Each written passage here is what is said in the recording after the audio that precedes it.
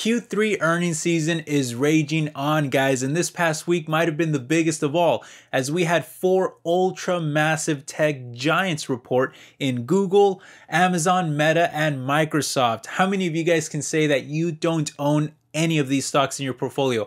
Let me know in the comment section, because my guess is that I would say just about all of you would have to own at least one of these. I think you'd be crazy not to. But as for me, I own all four of them and I love them as kind of solid long-term investments in my portfolio. So I can't wait to run through their earnings reports. I'm going to let you know how they did. I'll give you my thoughts, share my thoughts on them. And as always, I'll let you know if I even consider these a buy post earnings. Not telling you guys what to do, but just kind of sharing my own perspective on them. So let's not waste any time. Can't wait to run through these. Let's jump into it. All right, so going through these in chronological order from when they reported this past week, the first one at bat was Google, who reported on Tuesday. And in my opinion, it was a pretty solid report given the weak economy, with a beat on EPS above 7% and a slight beat on revenue of just over 1% too. Speaking of revenue though, it grew 11% year over year, which was fantastic to see, as it was the first double-digit rise in over a year, while also marking the third quarter in a row of accelerating growth. Right before that, it was decreasing growth for many quarters coming off the pandemic. And yet, despite the strong numbers, Wall Street actually hated the results, punishing the stock worse than any other day since the start of the pandemic in March of 2020. How crazy is that? Now, this had pretty much everything to do with their important cloud segment missing expectations, which also wasn't as impressive as Microsoft's numbers, which we'll cover in just a second. But during the earnings call, the CFO stated that while Google Cloud remains strong, it is still being impacted by customers spending less, which analysts were really disappointed to hear about, as they were predicting the exact opposite. But the analysts are now saying that Google, Microsoft, and Amazon are all kind of hinting towards lower spending in future quarters, which I'll show you those other reports too in just a second. But as a result of that weaker guidance, Google stock fell about 10% for the week. And you know what, guys? The more that it falls, the more I'm going to call it a long-term buy, because I actually love their earnings. Cloud, for example, still grew by 22% year over year, despite already being the third largest in the world. And we saw a return to growth for advertising too, which was a super crucial rebound to see after the very rare consecutive drops in Q4 and Q1. There was a lot of weakness in advertising because of the economy. So a rebound there is a good sign. And it also beat estimates too. So, you know, seeing advertisers spending during this really weak economy, again, it's just a good sign. On top of that, I also feel that Google stock has been held back lately because of all the AI advancements of Microsoft, which investors feared would fuel their Bing search engine that now has generative AI integrated into it, and that it would start to eat away at Google's vitally important search engine market share. But from what I can tell at least, that hasn't really materialized at all. In fact, in recent months, Google implemented their own version of generative AI called Bard, and so far, it seems to be keeping Microsoft at bay, as they still command over 91% market share as of September, with Bing sitting at just around 3%. And that's for the entire world, by the way. I get that Google stock has run up a lot this year, but it is still technically down 20% from the top. And for me, a 20% dip in Google is usually good enough reason to buy more, especially considering the valuation of a forward PE of just 18 and a PEG of just barely above 1. Both of those are well below their 5-year averages of 26 and 1.5 respectively. I would, however, keep those purchases very small given all the macroeconomic headwinds going on right now. And then I would just kind of buy heavier if a recession happens to hit and it dives lower, then I'd buy a lot more. But either way, you know, I'm still going to be buying more Google stock, especially the more that it falls. I really love this one long term, and I just think it's one of the best kind of all-around stocks in the entire market. So I'm a big believer in Google stock. But what about Microsoft though, who also reported on Tuesday and is pretty much always a top 3 holding of mine, usually the largest in my portfolio? Well, they came out swinging on this one with big boosts from their investments in artificial intelligence and also fueled by their cloud dominance, both of which helped them easily beat EPS by double digits on top of huge growth for their size at almost a 13% rise in sales and a whopping 27% rise in profits. And guys, I cannot stress this next point enough, but Microsoft is one of the best run companies in the world. Just look at this profitability here. They did a massive $56 billion in sales, with over $22 billion going straight to net income profit just this quarter alone. That is insane profitability. And by the way, their margins only got even better, rising another double-digit percent in the quarter. And I've been saying this all along. I think the management team there, being led by one of the best CEOs in the world, has just transformed Microsoft into a cloud computing and artificial intelligence beast. Azure, for example, climbed another nearly 30%, which also beat estimates. And not only was it higher growth than Google, but it's also despite them having much more market share than Google too, at like twice their size. So to still be growing even faster is very impressive. And much of that, by the way, came on the heels of new generative AI tools that they started implementing into their cloud services and started providing it to customers. In fact, they claim around 3 percentage points of their growth was directly tied to the new AI tools. And the good news didn't even stop there, as they also guided for more revenue in the next quarter than analysts were expecting too, which would also imply another growth quarter of 15%. That's just unbelievable for their size. I don't know how they managed to put up these kind of numbers every quarter. But yet, despite all these positives, after the stock initially climbed on Wednesday, it actually retreated the next day and left it only slightly in the green to finish the week, which was pretty surprising to me. But you know what, guys, that's just Microsoft. It doesn't usually get very big spikes. It's more of a slow moving kind of stock that, just kind of always consistently climbs and rarely ever dips by large amounts, which is why I always tell you guys, when it dips, you got to take advantage of it. I made so many videos saying that, when it was dropping coming off the pandemic, and unfortunately, it's already rebounded quite a bit, leaving the valuation much more expensive than the sector at a PEG ratio around 31% higher than the sector median. However, I will point out that it is still a little less than its 5-year average. And overall, I've just always kind of felt that Microsoft is that type of stock that you can really kind of just buy at any moment. I'm speaking for myself, of course, but at any moment, I can just kind of pick up any shares of Microsoft, and I don't think I'd ever regret it because it always just kind of steadily climbs up. The key with Microsoft stock is to make sure to buy much heavier when it dips, because it's so rare that it dips. It takes like sometimes a recession, it takes macroeconomic headwinds just to drag that stock down, but that's the opportunity. That's where you're going to get the lower cost basis so that you can actually make some good profits on Microsoft stock. Otherwise, it's kind of a slow moving, steady stock, and you may not be too happy with the returns, but that's why it's just important to buy much heavier whenever it dips. So, right now I think it's okay, not the most attractive right now, but certainly if it was to fall, if it was to dip at all, we get a recession, anything like that, that's the opportunity to go much heavier into Microsoft stock, and you can't miss that opportunity. Moving on to Wednesday though, we had Facebook and Instagram parent company Meta report, and them too I feel knocked it out of the park, which was also in large part thanks to those recovering advertising sales that Google talked about the day prior, helping Meta beat on both the top and bottom line with a whopping 18% beat on EPS.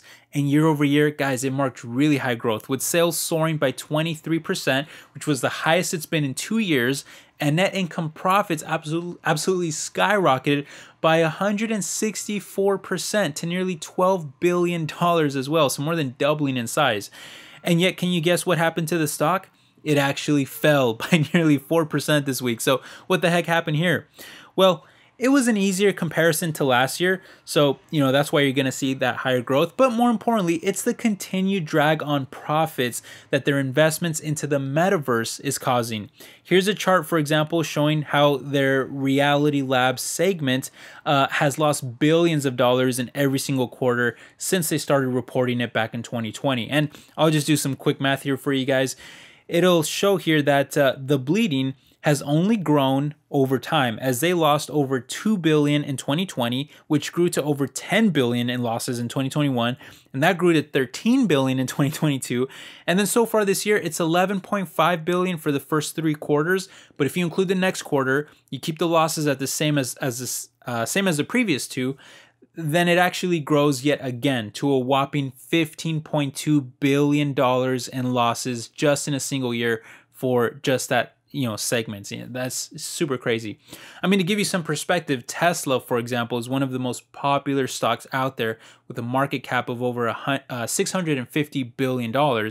And they only did $13 billion in profits in all of last year. So Meta actually loses more than Tesla does as an entire company. They lose more than that on just the metaverse alone. That's kind of crazy. So why am I still a shareholder, and why am I not even concerned about all this?